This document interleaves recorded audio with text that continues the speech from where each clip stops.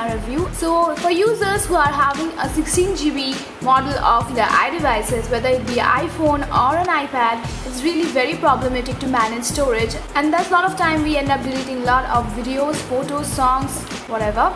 So in this video I'm going to show you how you can manage the storage of your iDevices without the need of deleting any photo or video from your iDevice. So for this you have to get an application which is named Storage Plus. This is the application. You'll get it in App Store and it's perfectly free there. So the link of this application is given down in the description box. Do check it out from there.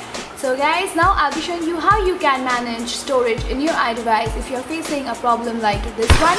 So first thing you need to do is download the application and get inside it. So once you get inside the application, you'll get all your folders that is there in your camera roll.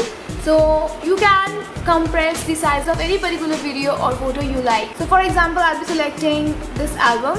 So once we get inside the album, we can see that we get a pop-up which gives us two options. One is delete all and another is compress all. You need not to select this, you just tap wherever you want on the screen and then you get all the photos over here.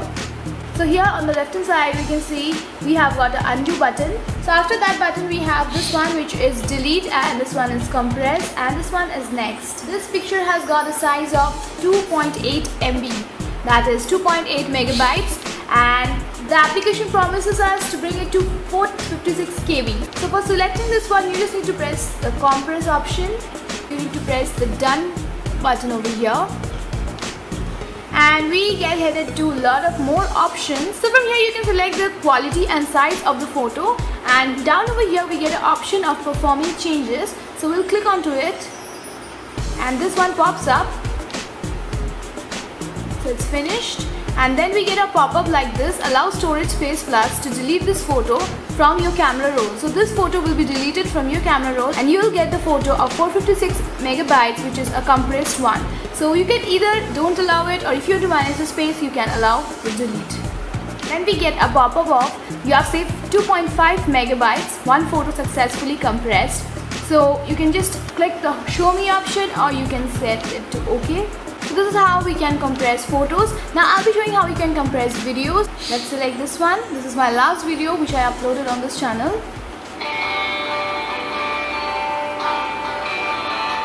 Hey guys, what's up? So this is the video and you can see the size which is 162.9 megabytes. So it will be compressed to 97.7 megabytes. So I'll just hit the compress option and I'll be performing the changes. And guys, one thing for video also, you can set the quality and size, and now we'll be performing the changes. So guys, you can see that the video is successfully compressed and it is asking for a permission to delete this from the album so that we can save a lot of space. So I'll press delete.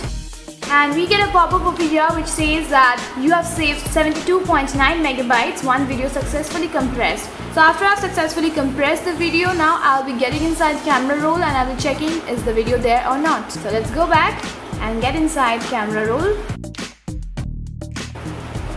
And over here, this is the photo which I have compressed. Now we have the compressed photo which I can keep on my iDevice, and this one is the video which is a compressed one. And it is no more of 162 megabytes, it is reduced to 97 point something.